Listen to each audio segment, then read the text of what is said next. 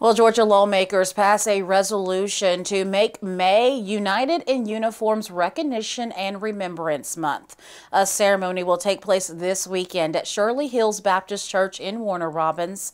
Servant Task Force LLC and the Georgia Ambassador for the National Law Enforcement Officers Memorial Fund are hosting the event. It will honor men and women in uniform, from first responders to veterans. We feel that it takes more than just a day or a weekend to fully give back and honor those that sacrifice their devotion to duty, their selflessness, and for being there when we make the call for help.